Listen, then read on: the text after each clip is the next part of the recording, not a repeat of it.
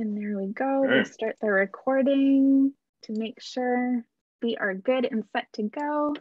I see some people trickling in to the Zoom room. Welcome, welcome. We'll give it a few minutes. I'll do my introductions and we'll introduce our panelists and our moderator for this evening in just a bit. I'd like to say hello and welcome everyone. My name is Sophie Hinch, and I'm the Education and Public Programs Coordinator at the Art Gallery of Windsor. And we're so glad that you're all tuning in on a Thursday evening for this really important discussion. We're glad to have you, so thank you for being here. On your screen, you should see this beautiful image of our Look Again Outside project that you might have seen pop up in different locations around downtown Windsor. I'm sure we'll talk about it, or it might come up during the discussion, who knows. But just as we're getting settled, grab some coffee, some water, make some tea, get comfy and cozy. You're in for a really great discussion this evening.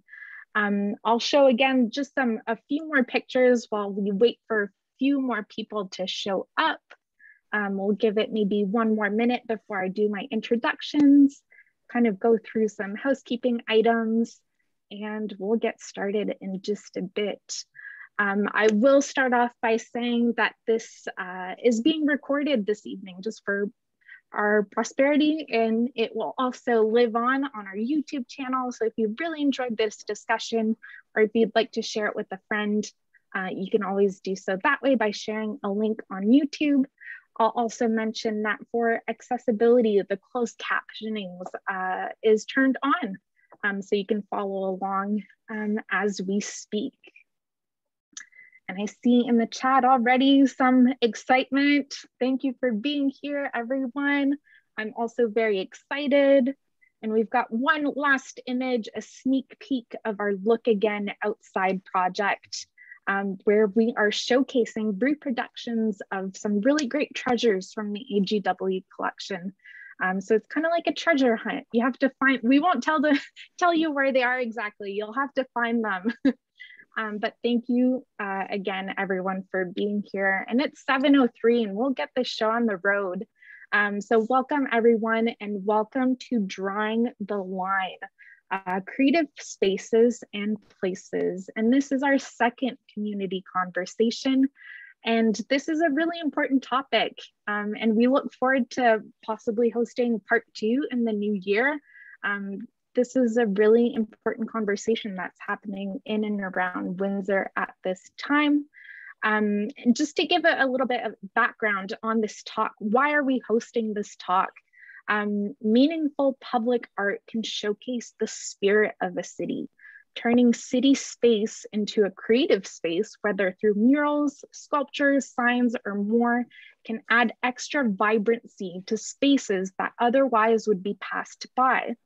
But if community members don't connect their city's public art, should it even exist? Who should decide on where the art goes and what gets displayed? And who should be kept in mind when public art is being installed in a city? So those are some questions that we might get to throughout the evening. Just a quick agenda to see how the event or the talk, the conversation will happen this evening. We'll start with our land acknowledgement, because as we're talking about places and spaces, it's important to acknowledge whose land this is and whose land we get to live and work and play on every day. We'll touch on our pillar of creating conversation and what does that mean. We'll introduce our moderator and panelists for the evening.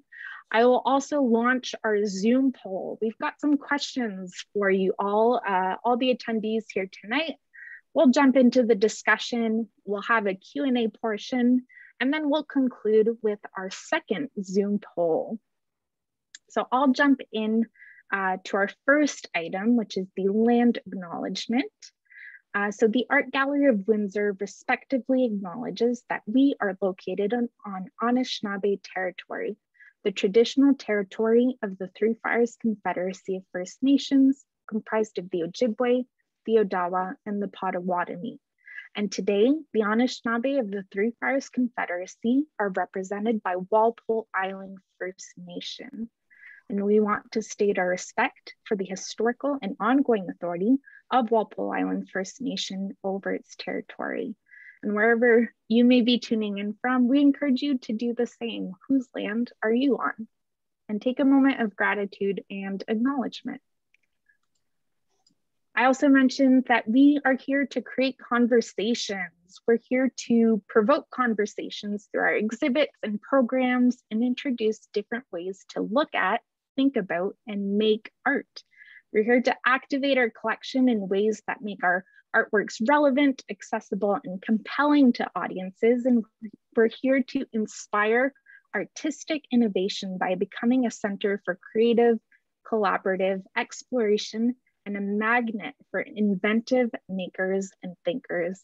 So that is our goal for this evening, is to really foster a space to have these important conversations.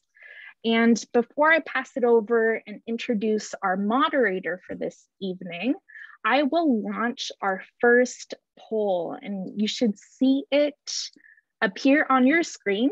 And I'll just move it out of the way here so I can see everyone. But we always like to start with a poll to kind of gauge and kind of take the pulse of the room. So the first question that we see here is, I consider my city a creative city. You can answer yes or no. And the second question is, I think my community has a good variety of public art. Yes or no. And the last question is, I feel like the public art in my community brings people together. Yes or no. So I'll just give it one more minute here. I see some answers trickling in, some interesting results. We'll give it a couple more seconds here. Hopefully everyone has submitted their answers. And I think that's good. We'll end the poll here. And I will share the results on your screen. So you can see here kind of where people are at. And we'll redo this poll at the end of the conversation to see if your perspective may have changed. We have some really great panelists here that are going to make a really good case for public art in Windsor and in the area. So I'll stop sharing the poll, but some interesting results here, kind of split here between both. And I will also X this out here and introduce our moderator for this discussion. We're so grateful to have Craig here. This is the second conversation that Craig has moderated for the Art Gallery of Windsor. Craig Pearson is the managing editor of the Windsor Star and a longtime daily journalist and educator.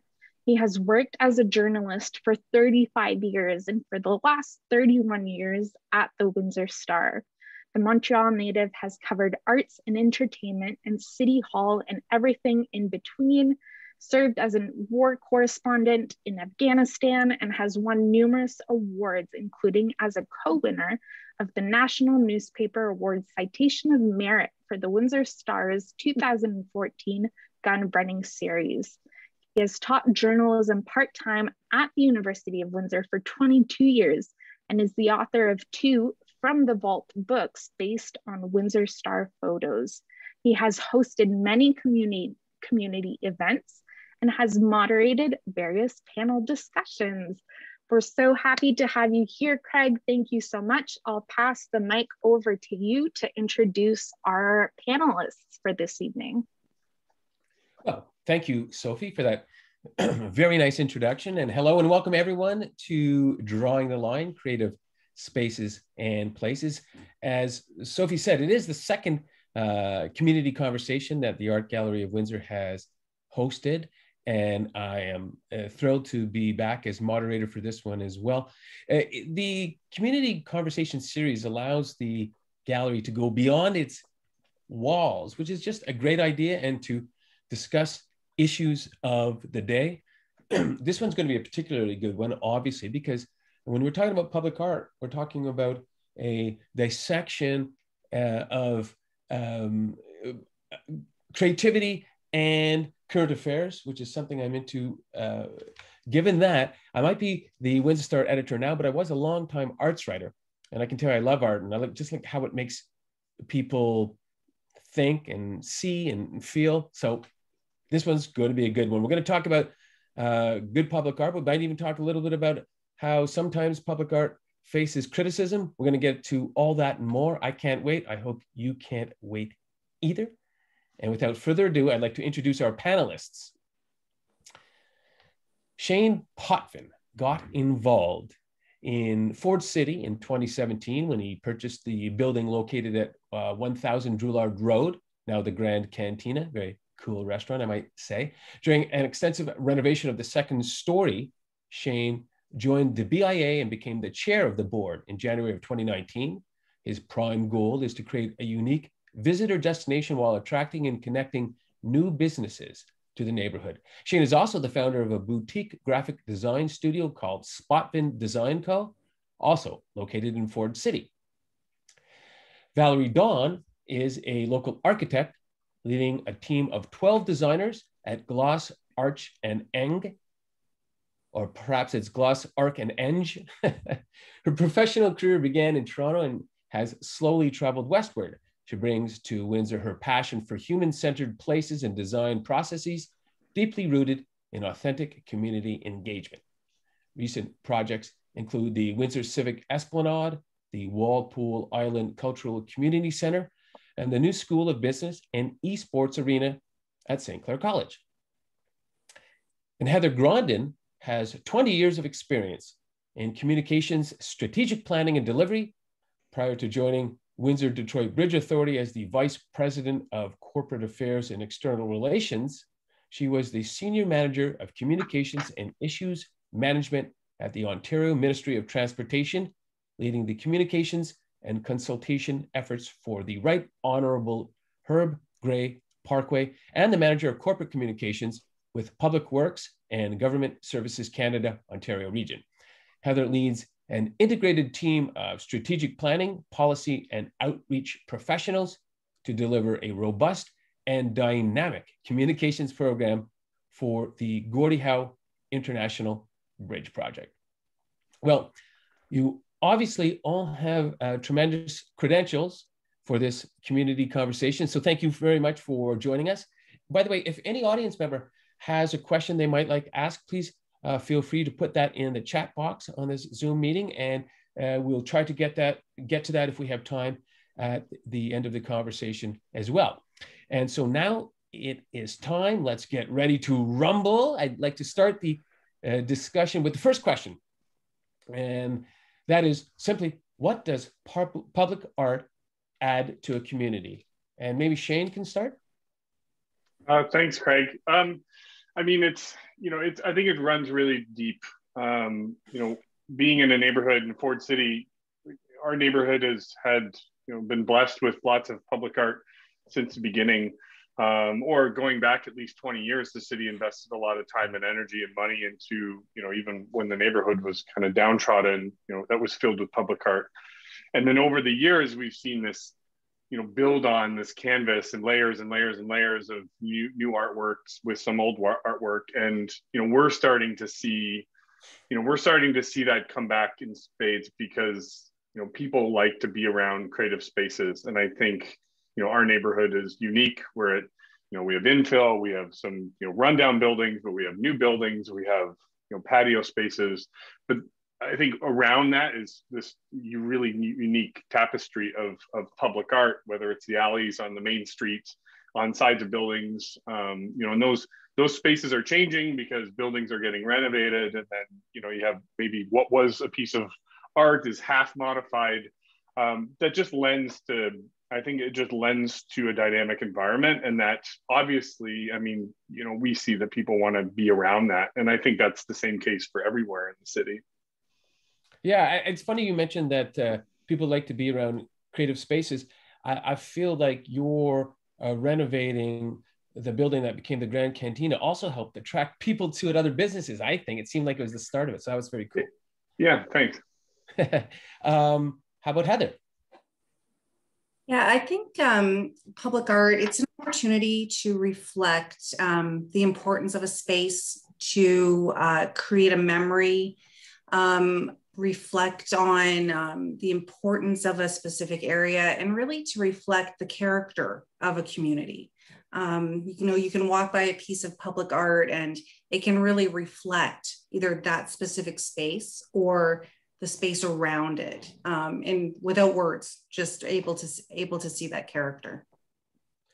And we should note, given that you're with the Gordie Howe International Bridge, that the bridge has actually embraced some art. It has some Indigenous art on the structure that's going up, and I think also you have contributed money to some arts projects as part of the neighborhood. Yeah, that's excellent.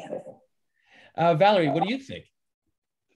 I think the life and vibrance has already sort of been touched on, but I wanted to just note the shorthand that public art brings to this sort of sense of, to use a real estate term, like pride and ownership. It's sort of the meta version of someone putting a pot of plants out in front of their shop or on their front step. It's like something that it doesn't matter how downtrodden and crazy everything is around it. You see public art and you're kind of like, oh, somebody cares here. Somebody's paying attention. Somebody really wants this to be a good place. And it almost gives a sense of dignity to everything around it, and a sense of you want to believe in the place more because you can see that people care. And like Heather mentioned, it's nonverbal. Like you can see that and think that without it ever processing through your logical mind. It just all happens all at once, which is kind of neat. Cool architecture, which I guess Glos Arch Eng does, is a form of public art if the building is really special, in my opinion. So that's another thing. Anyway, so here's one. Who should decide on where public art goes and what gets displayed? Shane. I don't even know if that's a tough question, because I don't necessarily think, I think good public art, as I mentioned, say Ford City, the city spent a lot of money to, in a grant to put all this, beautiful airbrush artwork in the neighborhood. And that helped, right, to build this. But I think, as a neighborhood grows or as a city grows, I think what makes public art so unique is that it is driven by individuals that are driven by their own loves and whether it's their love in art or just anything, whether it's fashion or architecture or newspapers. Everyone has a different reason to why they want to do art or hire someone to do art for them. And so, I don't necessarily believe that it should be driven by, everyone has the right to do whatever they want with their space. And graffiti is not necessarily, there's a whole other world of graffiti that's, about putting your art in spaces that, it's not really intentional or it's not asked for. But I think there's a fluidity to it that I think that's what makes it so special, right? There's signage and there's billboards that, go places and people put things there. But I think having spaces that can organically grow based on, who is there at that time. And I think that's really important, because you do build on it. In cities with a lot of, beautiful outdoor creative spaces and artwork, it's like a beautiful art piece, and then it changes, and then someone paints over it, and then someone paints over it, and every 5 years it's a completely different thing, and that is art in itself. So, anyways, I think it just needs to be fluid. Yeah, I think you're right that the art should come from people naturally to some degree. The problem, though, is that you typically can't have sort of a grand space for public art without, the municipality or somebody. It needs to be intentional, right? Or yeah, you're going to pay for, like the building, the CompuWare building in downtown Detroit. There's a giant Obey Shepherd Ferry mural on the back of that. Like, that's probably cost $100,000 to put on the building. I think you need both, right? You need the intentional stuff, but then you need the stuff that's more ad hoc and done on a whim. Yeah, you need both. Heather, what do you think about how we decide where to put art and what it should be? I think the easy answer to that would be high traffic area, a space that could be enjoyed by the greatest number of people. But I don't know that that's entirely the right answer, because I think there's nothing more enjoyable than when you stumble upon something on the unbeaten path and say, look at this amazing piece of art, this amazing mural that you had no idea what that was there. So, you know, I don't think that's an easy question to answer. I do agree with Shane's comment about you do have a more formalized opportunity for public art. And with that becomes rules and costs and policies and procedures that you need to follow. But you have to counter that with the more ad hoc and inspirational and kind of surprises of public art that that decorate throughout the community. I think you need to have a balance, and with that, the wear becomes different. Yeah, the balance is probably key, and it's something that if you have a mixture of both, probably that's going to end up being the best. Valerie, any thoughts? Yeah, I was really interested to hear Shane's answer, because my first instinctive answer, well, Shane's answer was sort of in the direction of, well, nobody should decide, it should just happen.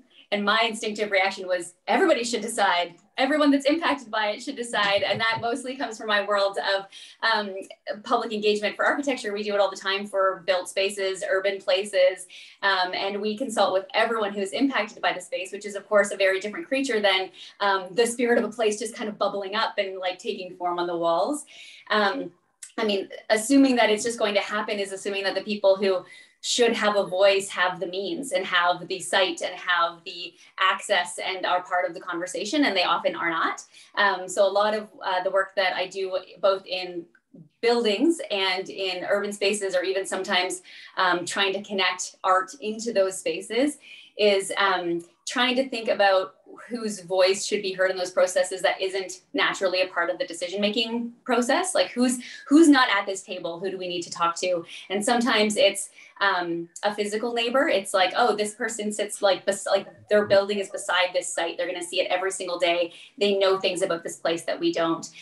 Sometimes it's a broader context of like people who maybe they're physically farther away, but they're really invested in the success of a place, in the spirit of a place. They really want the place to do well. Sometimes it's sort of social groups, cultural groups. It could be the LGBTQ community. It could be Indigenous communities. These people have maybe no even knowledge of the site or the opportunity that might exist.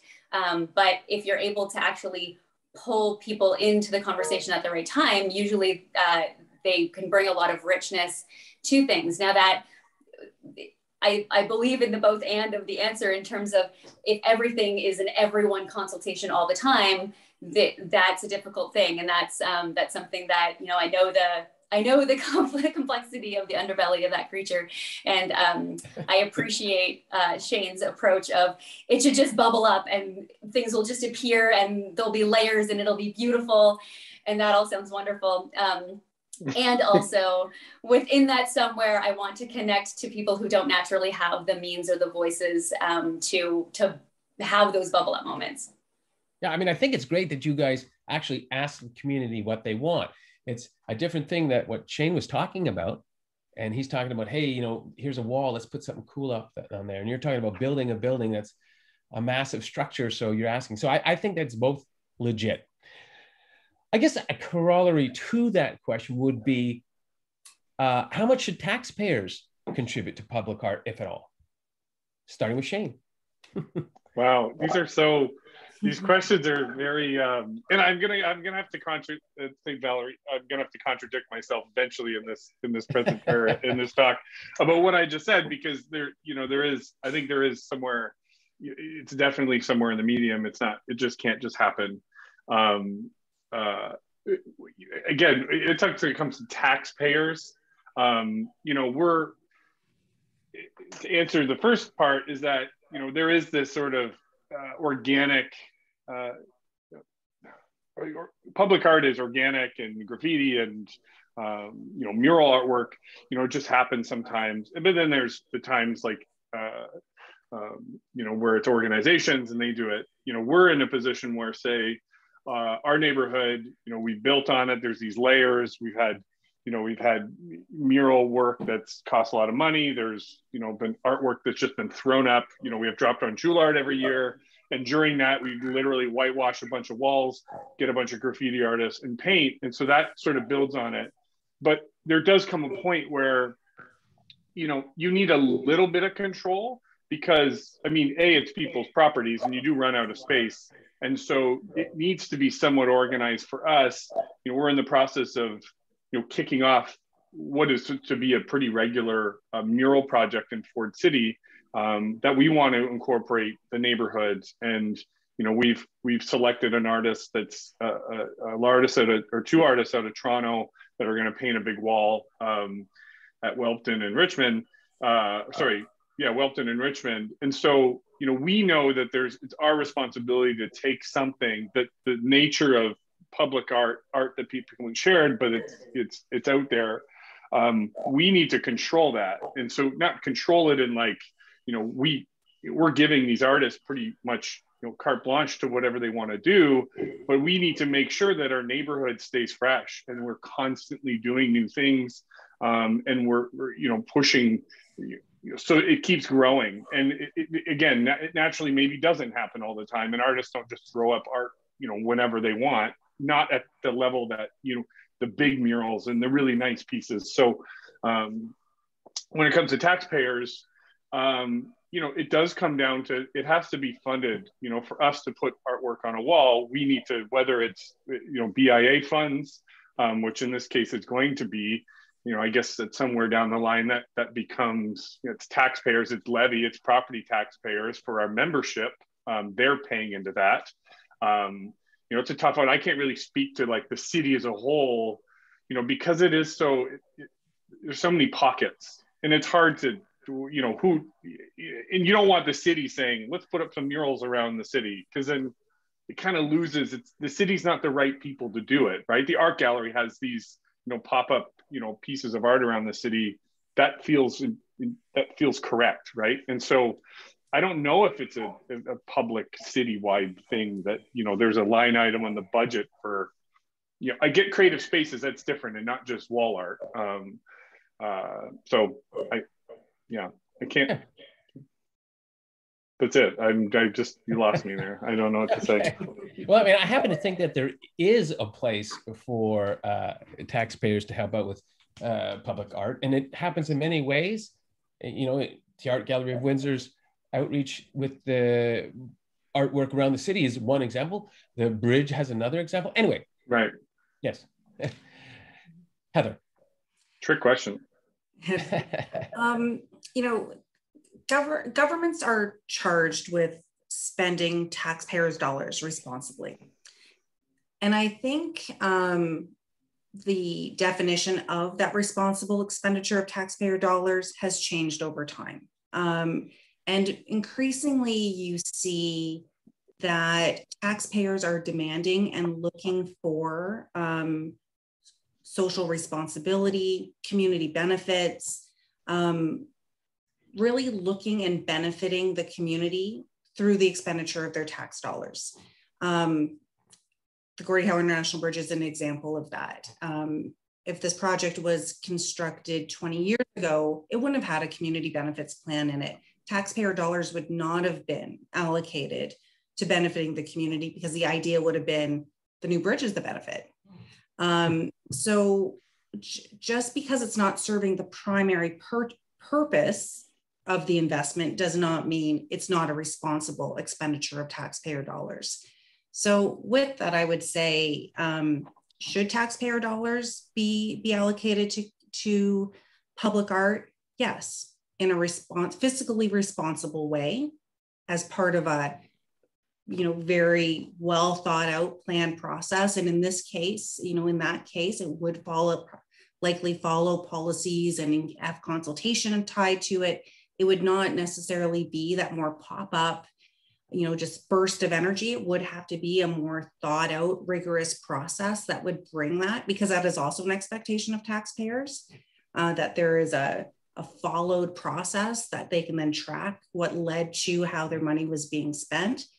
But yeah, I think taxpayers I don't think they necessarily bristle anymore at the thought of their money going to a betterment within their community.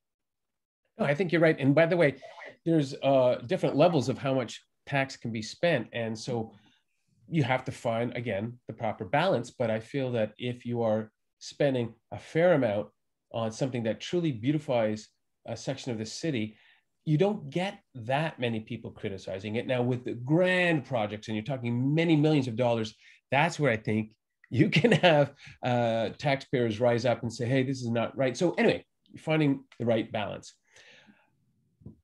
Anyway, Valerie, what do you think? As someone who is constantly trying to connect artists to spaces, and wanting to make sure those artists are paid and not knowing necessarily how they're going to get paid, I absolutely want the funding channel to exist, because I believe that it could support really good things. I agree with some of Heather's comments about the fact that it can be seen as a responsible use of funds in the appropriate way, and that it contributes to a quality of life in the same way that streets and clean water might. Obviously, streets and clean water play a very different role in our tax dollars, but the double-edged sword of the question is also that then the question becomes, well, who is the gatekeeper of what is and is not art? And I think most people would agree that the government shouldn't be it. So can there be a way? I'm not an expert in creating politically appropriate funding channels, but could there be a way that, yes, the money exists, but we actually do it in a way where it's not that our art and our definition of art isn't being filtered through a bureaucratic process, but does have some amount of rigor that Heather was speaking to, that actually makes sure that it can be inclusive and can really say something and represent the people that is meant to represent and speak sort of the heart and the spirit of the place. Can we have both? I hope so. I'm not sure exactly how, but yes, I want the money to go there, and I would really like the government not to be great people in our municipality who want really great things. I believe in all of them. And I think that there should be some sort of structure to make sure that in the end of the day, the government isn't filtering what is the definition of appropriate art. All right. So this one's more of a specific question, and I will be interested to hear what Valerie says when we get to her. But what do you think the idea? Should municipalities require developers to commit a portion of their project budget, say 1%, to public art? This is something that has been tried in other cities such as Chicago. Do you think that has any merit? And obviously would only be not in, suburban areas, but probably we're talking more about the core. Anyway, what do you think about that, Shane? I think there is a social sort of responsibility for anyone, developers, these are big projects and big money, and, there's also big profits. And, and again, developing is a tough world now, more so probably than it's ever been, and costs go up, and the cost of the houses can't go up as much, or houses specifically. But I think, I definitely think there should be some, the small developers, I think it's really hard, right? Someone who buys a building, for me, for example, like, I buy a kind of a rundown building and then have to spend a small fortune to, to renovate this space to be something that's rentable and something that can be habitable. Again, if it's a portion, I think it needs to scale, right? It needs to be, if there's X percent, for someone like me, maybe it's, $500 a year or $200 a year, something that contributes to, the neighborhood. But then you get stuck with what can I do? Do I put a sticker on the building and that's considered public art or, and so, but I think that as it scales up to bigger corporations and they're doing big developments, absolutely, right? You look at even the graffiti project that's going to happen on University. I mean, that whole project is such a beautiful project because in its core, it's a very creative project, and they have creative goals out of that. And that's, that wasn't made, I don't think that was made for them. It wasn't, sorry. They didn't have to do that, right? Because it's just a deep down philosophy that, creative spaces make spaces more enjoyable for people. So I guess my answer is, you know, I would say that's a good, you know, it's good to include that in some sort of must-have for developers, but I think there's gray area there. Gray area for sure. And by the way, when I was proposing that, hey, what do you guys think of this? I didn't really mean for somebody like you to have to pay every year, but just when you're developing a project, what do you guys think about that? What do you think, Heather? You know, in many scenarios, you'll see developers coming to a city or a municipality and receive a benefit, a tax rebate or a tax reduction for into the community. They may get a great deal on land. They might need to get city council approval to move ahead with their building plans. And in those types of scenarios, it makes a lot of sense to bake in, we're giving you something, municipality is giving you something, developer, you're going to be very prosperous from this venture that you're having in our city. What are you investing back in? And that type of scenario would really lend itself well for adding in requirements for public art, for saying, you know, we are giving you something. What are you giving and investing back that is something other than the thing that you're making money from?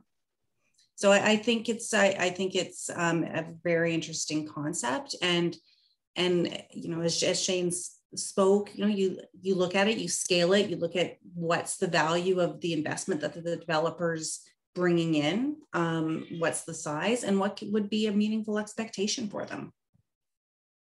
Yeah, I think that's a good point. I'd mentioned when I asked a question that Chicago has in the past done that. And, you know, I think you can see it to some degree in their skyscrapers, because so many of them are really unique artistic approaches to what is a big, tall building. And, you know, some people suggest that it could be because the city of Chicago required that you propose something, and it has to pass sort of an aesthetic approval as well as a functional approval.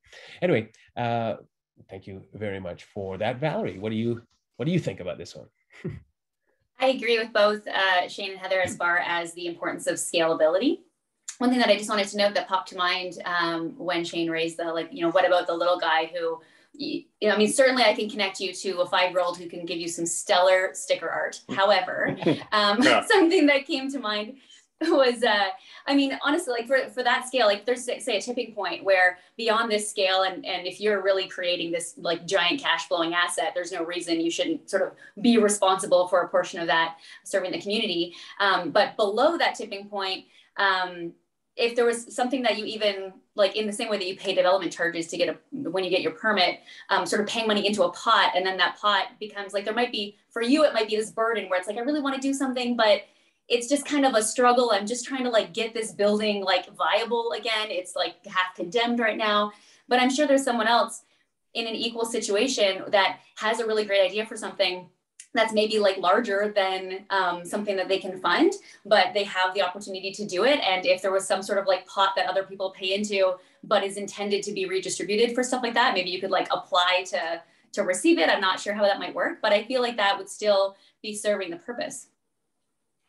Great, thank you. Well, here's a tricky one. There's only going to be 1 or 2 hard questions, but if community members don't connect with their city's public art, should it even exist? And should there be public recourse to have it removed? We'll start this one again with Shane. You said that these are all very tough questions. These are, yeah, you're like pitting us against each other. Did you know that we were going to? No, I feel like we're all like each other. Yeah. I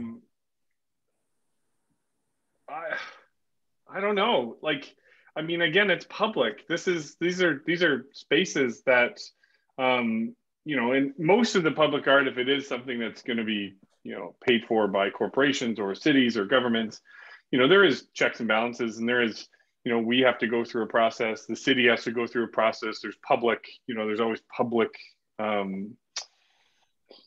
input, and then, you know, there's voting and making sure that at least X amount of people are on board. And so I think for the stuff that matters the most, I think there already is some checks and balances in place that, you know, you don't end up with this monstrosity or something that's ugly and everyone hates it and the whole city's up in arms. You know, I think there are people that I mean, again, art is so subjective. So, you know, things go up and people go, I don't care for it.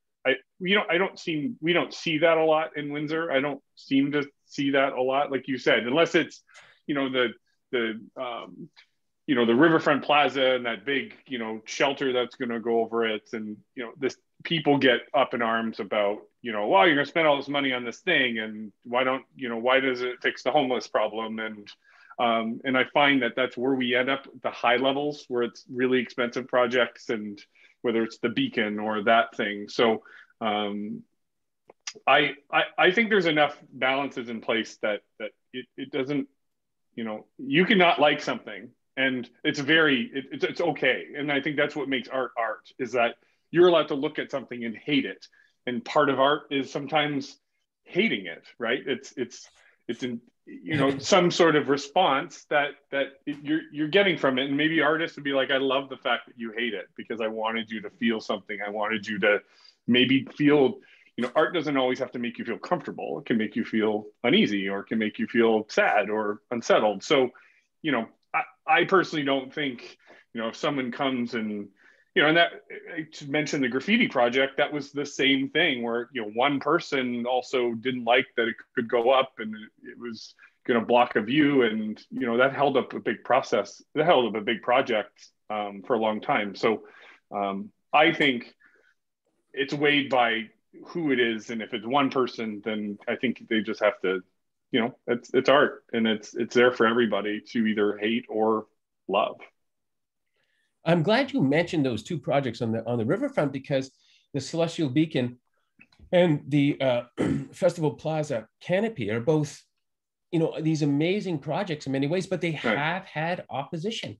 And some people, you know, the Canopy, for instance, there was somebody quoted in the Windsor Star about calling it a monstrosity, but many other people saying, you know, it's really cool. What a cool way to transform the riverfront.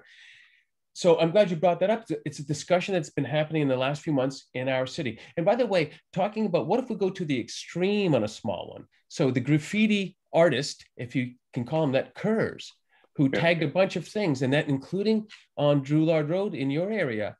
And that's art, if it's even art, that nobody did want. And it was removed, thankfully. Right. And I think there's enough people. And I think in any, you know, it's a democracy, right? If there's enough people that are up in arms about something, if enough people don't like the, you know, the canopy over, I personally thought it looked really great. And I think we need more things on our riverfront that define Windsor, right? Outside of a casino. You know, I think you look at it, you go to the Renaissance Center and you look across and it's a casino and, you know, a couple smaller buildings. You know, we need things that are enticing and draw people in a neighborhood from a grand scale. But yeah, I think you're right. Like, I think with regards to Kurz, you know, you had a lot of people and you pissed off a lot of people across the entire city. And, you know, that never happens, right? Artwork and graffiti art, you know, there's artists that put graffiti all over the city in unwanted places all the time. And no one's complaining. And maybe one person complains because it's on their fence or on their house. But I mean, when you piss off a whole city, then it has weight. Absolutely. And you know, you mentioned how you like how the canopy, if it ever goes ahead, would transform the city. I think that's an important element of public art.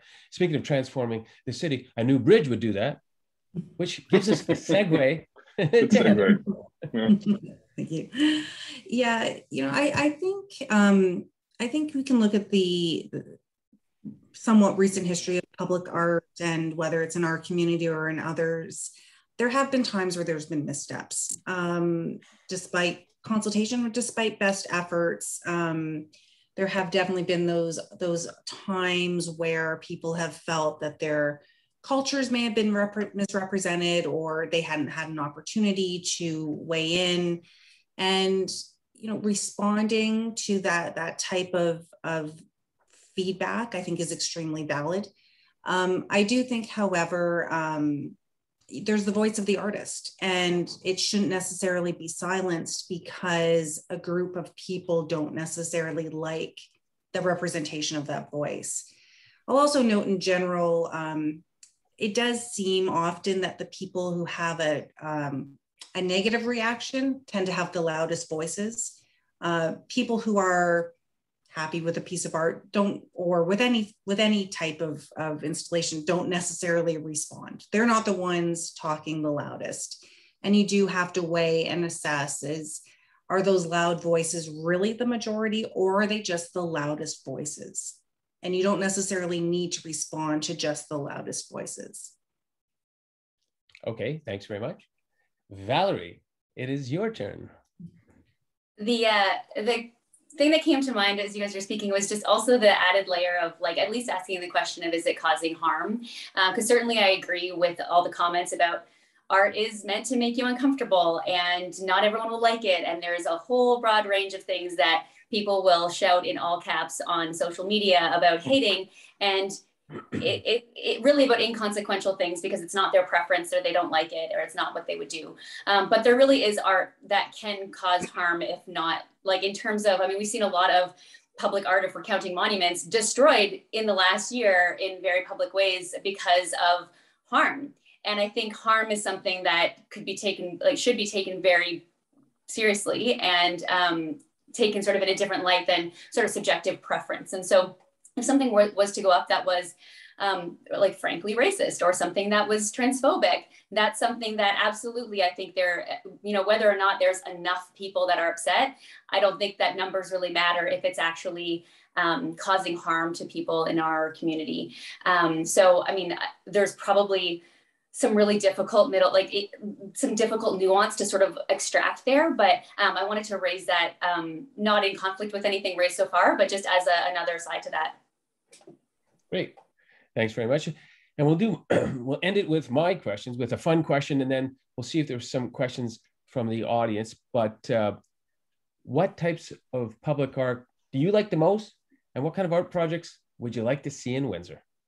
We get to start with our man, Shane. And I think first and foremost, I mean, I think architectural is a big one, right? I think, you know, it's not a lost art in Windsor, but I'm saying when talking about this, you know, I find a lot of the architecture in the city has been very functional for, you know, forever. And I mean, architecture was functional for a long time, and now it's, you know, there is a space to convey something else, like the buildings in Chicago, or and I feel like there needs to be a focus, because a city's identity, you know, revolves around the things that make it up, and those are our monuments and our buildings and spaces and parks, and you know, how a park is laid out, I think is important, looking at it from the sky. I think, you know, those outside of, and I like that. You look at something, you know, from a drone and it's like, wow, that just looks amazing. Like you don't see that when you're at the ground level. You see that from up top, but there's something special about, you know, having that built in. And that's the art that, you know, Valerie, you know, brings to the table when she builds spaces and creates spaces. And I'm an artist too, but my art doesn't, you know, art necessarily create spaces like that. And so, you know, I'd like to see, again, I like to see us naturally, you know, move in a direction, and I feel like we're heading in this way where it has been natural, and we are creating our own identity. We still have a ways to go. I feel like we're still getting our feet wet. I think Windsor as a city is getting its feet wet in, you know, kind of the grand city scale of things. You know, we have Detroit next to us, which I think is, you know, one of the best parts of Windsor, to be honest, is because we just have this access to, you know, you go over to Detroit, and it's probably one of the things I missed the most during COVID is, you know, you go there and you're just, as an artist and as a person and as someone who eats food and looks at things, you know, you're just bombarded with beauty, and you know, they have this, you know, they have a culture, and they have an identity. And, you know, if we can take a little bit of that, and I think that's what we're seeing. And Ford City is that, to me, in my opinion. When, you know, since I got involved, I always saw Ford City as like kind of a little bit of Detroit that we got. It's only a block, or, you know, it's a long street, but it has the same sort of energy in the restaurants. And, you know, the next couple of years will be, you know, pretty dynamic in that respect. So, you know, I'd like to see, I just want to see more of this. Like, I mean, just this thing happening, us talking about this is so helpful, right? Because it's connecting people and it's connecting the city as a group. And then I think that shows people that it's more important. And then the identity comes with it. Then people start to feel like they're proud of their space because we have these things, right? You know, it's not the CN Tower, but it's stuff that, you know, it's a fabric. And so I guess to answer the question, I just want to see this train or trolley car, you know, moving forward, because, and again, the trolley car is another thing. Like the fact that we have this trolley car that was, you know, the first electric car made 100 years ago, you know, is refurbished and brought back to life. There's a beauty to that, and to give it a home and give it a place on the river, I think that's special, because it does deserve that. And so it seems like there is this movement percolating, and you know, again, it's not just one thing; it's art in all respects. That I feel like we're just getting going. Yeah, and I think what you said about Detroit is bang on. It's a very cool city. It's filled with great art and culture. I think it does rub off in Windsor, and I do think Windsor is starting to come along in that way. In any case, Heather, what would you like to see in public art? Yeah, so, you know, I really enjoy integrated art. So, you know, a beautifully designed living wall, a mural on a wall that's just replacing, you know, it doesn't need to be a mural. There's no purpose of it being a mural there, but it's enhancing the outdoor space. And I have been at the back patio in Cantina and have seen some beautiful murals. So, you know, it's really just that enhancement and integrating it into the place that you're being. And it's not there for any other purpose than to make the environment that you're in more enjoyable. And I do think there's more and more opportunity for that, for looking at those unique spaces that we have, and making them even more unique, making them more of a draw. So I'd really like to see, you know, where are those alleyways in Windsor that we can completely transform them and then turn them into something else, turn those into draws and business opportunities, and turn them into the Instagrammable moments that people love to do, and then everyone else flocks to them. Yeah, well said. And I think that Maiden Lane is an example of some great murals, as is Drouillard Road, where Shane's at. Yeah. Valerie, what do you like? I think I have an idea of one type of public art you like. Well, as a consumer of art, probably my top of mind is experiential art, things that are interactive and playful.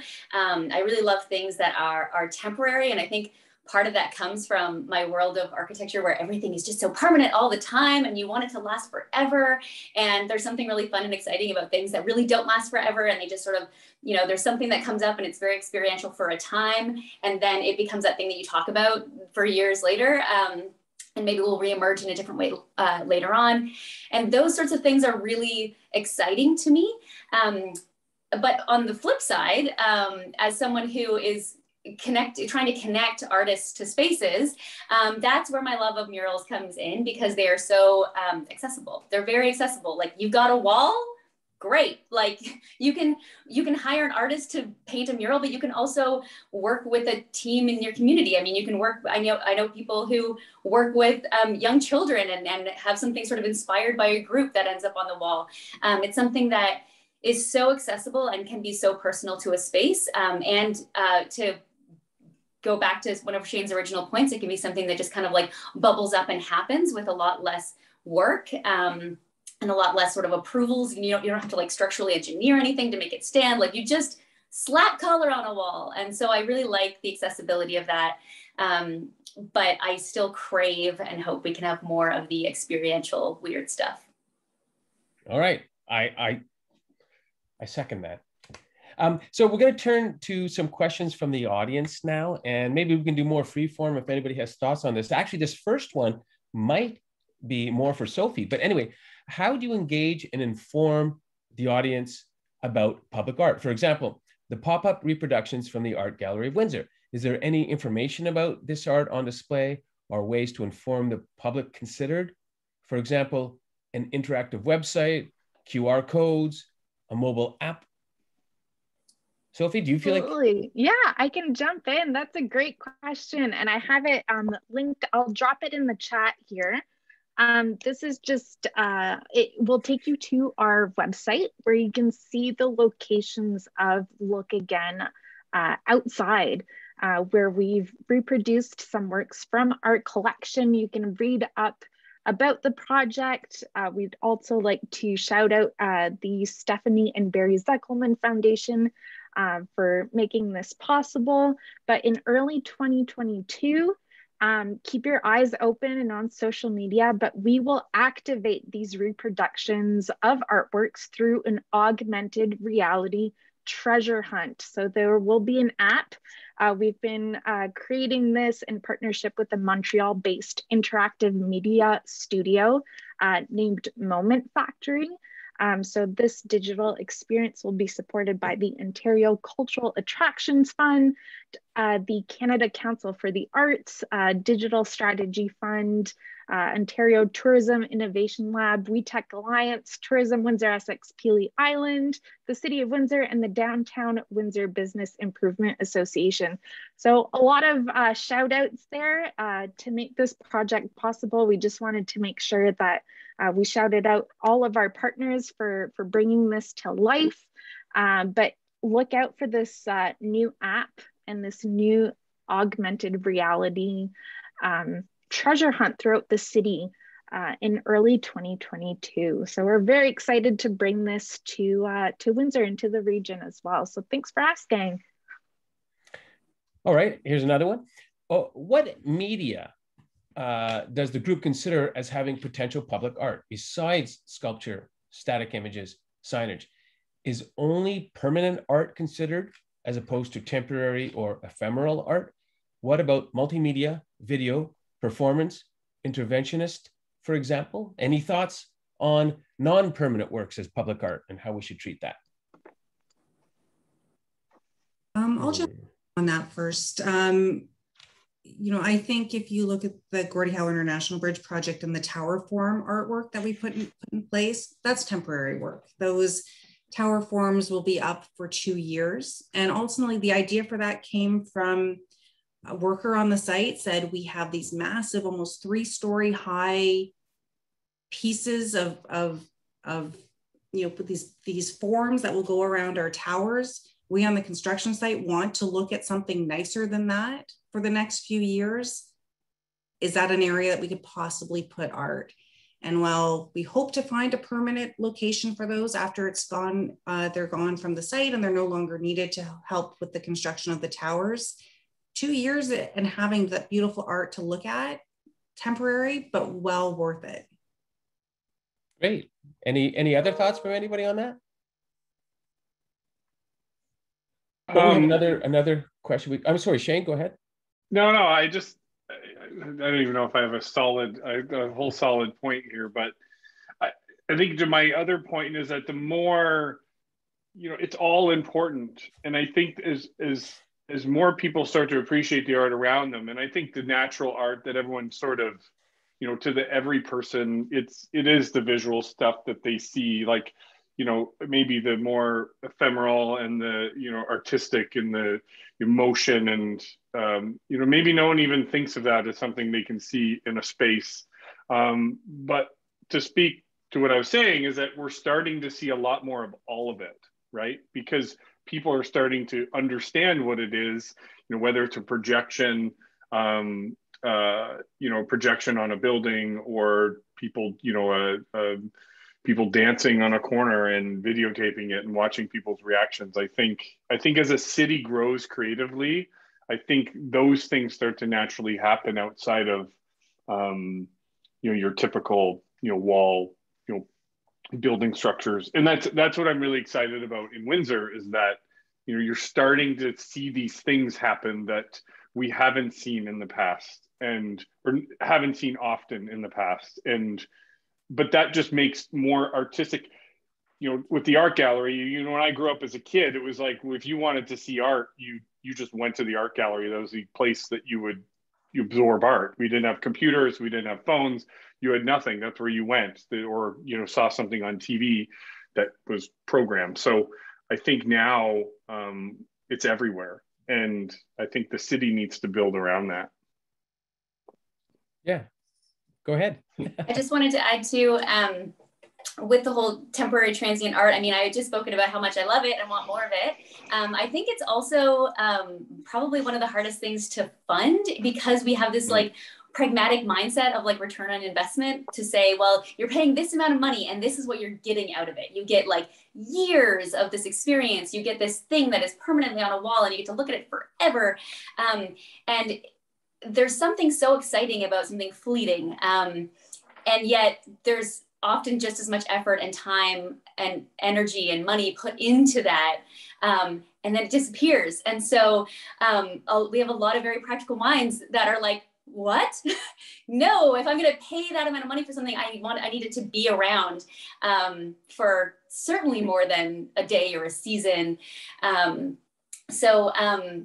like I want more of it, and I don't know how to get through some of the logistical barriers to get it appropriately funded when we know how much difficulty there is in funding even permanent works. So I think there's some challenge there. Yeah, I mean, I like what you said about it. Something that's cool about it being fleeting makes it seem so special. You see it now, or you don't see it at all. And I'm wondering if maybe some of the festivals provide that to a certain degree. I mean, what about Bright Lights? The Windsor Film Festival. What's that? Yeah, I was saying Bright Lights happening now. Bright Lights that opened yeah, with tonight. also. That's right. And it's a different fireworks displays. I mean, are these types of art? I mean, it's a limited type of art. They're not necessarily the experimental types of art, but I think it's a form of art. Some of the films can be. Anyway, those are one things to consider in terms of the fleeting or non-permanent types of art that I think absolutely add to the culture and quality of life of the city. Here's an interesting one. Could public art be used to engage younger members of the community? There are legal graffiti walls that concentrate graffiti to a controlled space that, oops, it just moved because somebody else said so, to a controlled space that have worked in other cities. Do you think something like this could work in Windsor and avoid potential future Kurz-like copycats? Kurz, again, was the graffiti artist who defaced many buildings in town. Shane, you seem like you might want to talk about this. Oh, I mean, I think spaces like that are important. I think, skate parks and, those are places that, maybe, to ward off kids from skating downtown Windsor on, public spaces or on dangerous spaces. I think it's really important to have sandboxes for people to express themselves. And, it can be, whether it's skating and jumping stairs, or, you get a spray can and you want to start writing your name. And that's, I mean, I spoke to a documentary artist in Windsor, Sasha Appler, who did the graffiti documentary last year. And he was really interested after the Kurz thing happened.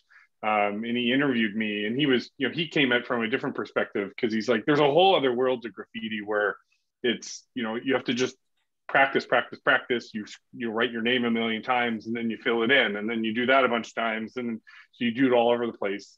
And so there is logistics to graffiti art, that you need more spaces, and you need to, it's like drawing, it's muscle memory. Like, you literally just have to do it over and over again. And so I think, rather than you doing it all over the city, it's great to have a space. Maybe someone will use that a lot. But then there's another side to, some graffiti art where it's not necessarily just about art. It's about, some of it is about being destructive, and some of it is about putting it in places where people can see it. So I definitely believe there should be sandboxes for, for people to practice, and practice their craft. But I think you'll never ward off of someone like a Kurz, for example, because that wasn't the reason he did that is not, because he didn't have anywhere to do it. Like, it was beyond, and there was multiple reasons, I believe. So. Anybody else wanted to jump in on that one? Thoughts on creating a space for young people to do public art? Perhaps a consideration, and maybe this is in a more formal public art creation environment, is mentorships. So having artists who have been engaged to create specific art, as part of that, it is engagement is the requirement, to have a young artist work with you, to shadow the artist, to be mentored by the artist, to contribute to that work.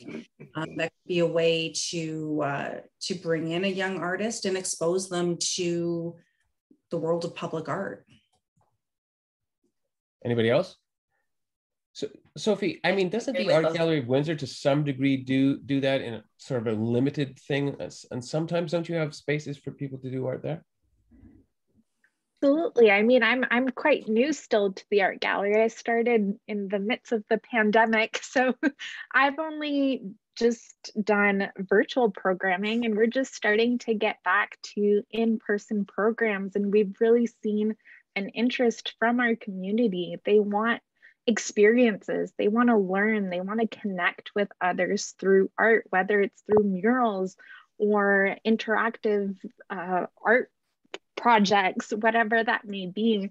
So we're starting to plan out next year, 2022, and I'm sure there's going to be a lot more opportunities for not only artists to connect with the community, but the community to connect with artists and support those artists in our community as well.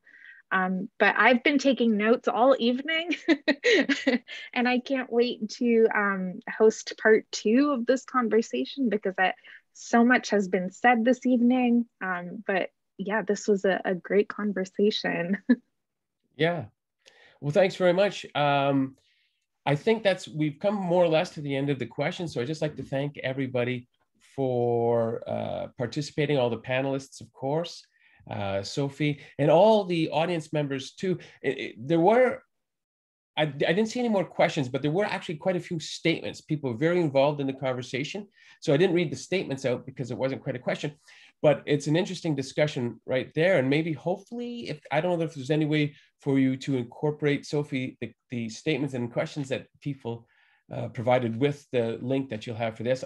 No, I'm not sure about that. But anyway, thanks so much, everybody, for joining us for Drawing the Line. And I pass it back to the very capable Sophie. Excellent. Again, thank you, Craig. You're an excellent moderator, and thank you to our panelists. As I said, I was taking notes all evening. I saw some of my colleagues watching at home, so I'm sure they were writing some things down as well. We will definitely save the chat because a lot of great points were being made in the chat as well. And we're just coming to the end of our conversation. I'm going to launch now the second part of our poll to see whether your points of view may have changed. So you'll see it hopefully in a little bit. I've just got to launch it here. So you should see it appear on your screen. So again, we're asking the same questions, but we're really curious to know if your point of view might have changed after listening to our panelists talk.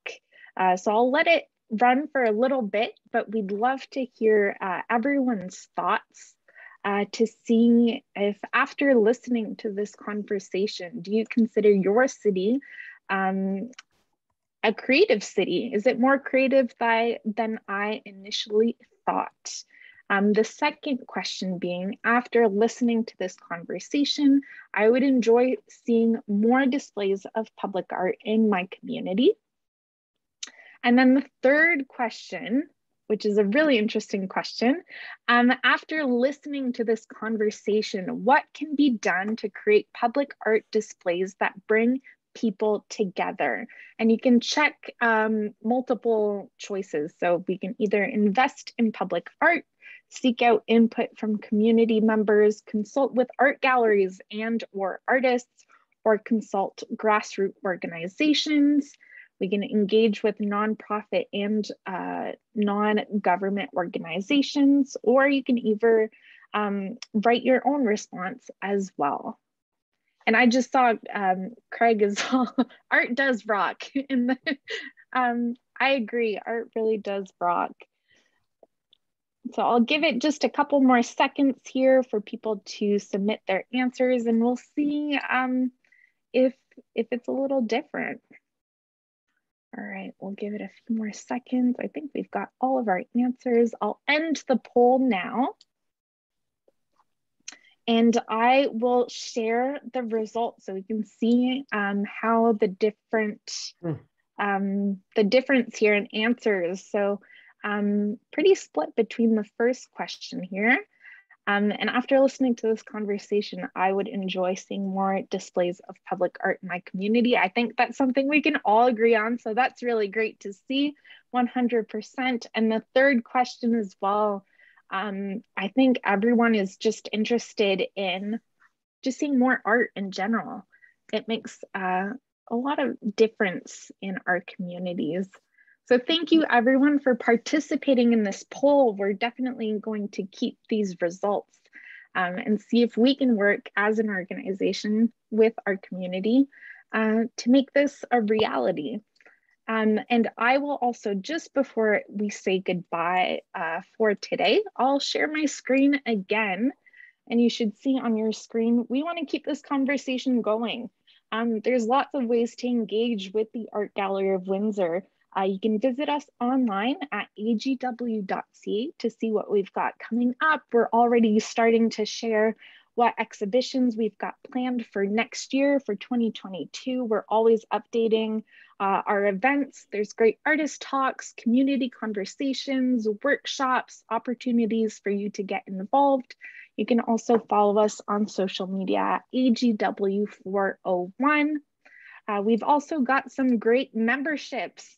We have a new membership fee structure. So you can get a free membership if you are an artist in Windsor or just an artist in general, wherever you may be. You can get a free membership to come to the Art Gallery of Windsor and engage with us. And if you're a youth under 25 years old, you can also get a free membership. So come and visit us at the AGW, and we're always working to bring our collection and our works of art out into the community. So be on the lookout for Look Again Outside. We encourage you to find them all across the city. They're pretty neat to see in person as well. There's some that are life-size, so do check those out. And I will stop sharing my screen so I can see all of the panelists and our moderator, just to thank them once again for being here this evening for this really amazing conversation. We're looking forward to part 2, possibly. I feel like there's so much that I feel like we could sit here all evening and just keep talking about public art, but we so appreciate you all being here this evening. Thank you to everyone who's watching, who's interacted in the chat. I will definitely be saving the chat as well. Some great points were being made. And again, we hope to see you soon at the Art Gallery of Windsor. Take care, everyone. Stay safe, stay healthy, and we'll see you soon for part 2, hopefully. Take care, everyone. Thanks a lot, Sophie. Bye-bye. Awesome. Have a great night. See ya. Goodbye.